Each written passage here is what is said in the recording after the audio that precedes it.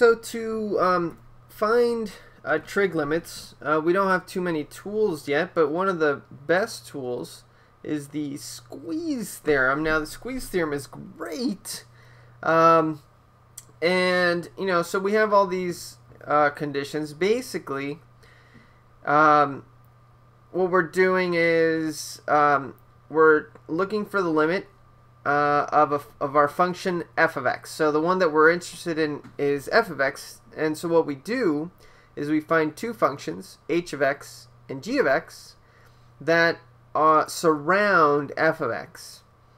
And then what we say is that if that's the case, and then if both g of x and h of x have at a the same exact limit, then the function f of x, which is in between those two, would have to have the same limit.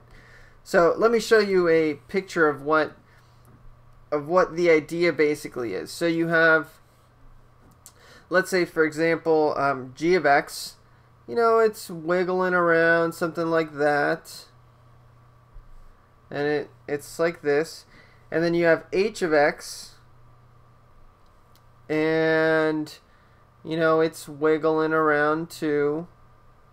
Oh, wrong color. Sorry. Wiggling around. Something like that. And let's say that my value a is right here. And so what we're saying here is that f of x is always in between the two.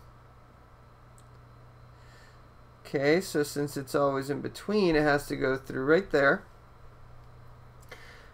And all you're saying here is it has to be near a. So it could be, bigger or less than, so it doesn't have to be always in between. So for example, it could, come down here.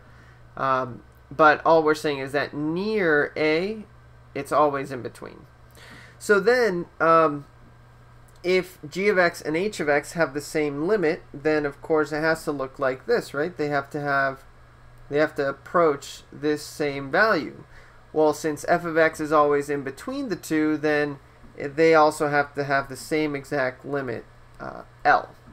So that's the idea, and so it makes sense when you think about it graphically, but in practice, sometimes it's a little difficult to find the two functions that are in between and squeeze them. But this, has a lot of theoretical applications, and so let's go through, let's do an example. Let me actually leave this here. Okay, so let me just, okay, so I've got example. Let's say we're trying to find the limit as x approaches 0 of x times cosine of 1 over x. Okay, so notice that if we do our usual plug it in, we plug in here, we would get 0 times cosine of 1 over 0. That's going to infinity. Now what's cosine of infinity? Well, cosine just keeps going up and down and up and down. So this guy doesn't actually doesn't exist. So we have no idea what's going on. This isn't an indeterminate form where you divide stuff and factor and do all that stuff. So for trig limits, usual strategy is to use the squeeze theorem. Now what we need to do is two things. We need to find the two functions that are functions. So here, if I'm sort of using this as a framework, this is my, oh, wrong color again. This is my f of x. Okay, so now I'm looking for the two functions that it's surrounded by, and a good starting point is to say, hey, well, I know that cosine of 1 over x, no matter what, is going to have to be between 1 and -1, right? Okay, so then what you can do is if you multiply everything by x, then what you get is that x is less than or equal to x times cosine of 1 over x is less than or equal to x. Sorry, this is negative x. Okay, so then you know that x cosine of x is always between positive x and negative x.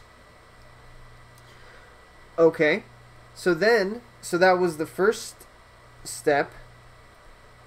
That's the first thing to show. And then what we need to do is we need to find the limit as x approaches 0. So here's step 2. Limit as x approaches 0 of g of x, which is this guy, and that's equal to 0. And then we need to find the limit as x approaches 0 of h of x, which is this guy right here, so x. And that's also equal to 0. So because these two are equal, and we know that our function is always between these two functions, then what we can conclude is that the limit, so then the limit as x approaches 0 of x times cosine of 1 over x is also equal to 0. And if we draw a picture of this, let's draw a picture of this guy. What this looks like, this function, x cosine of x, is it's big out here, but then as you get closer and closer to 0, it starts going and then big again, and so not a very good picture. But here what it does is, so positive x looks like this,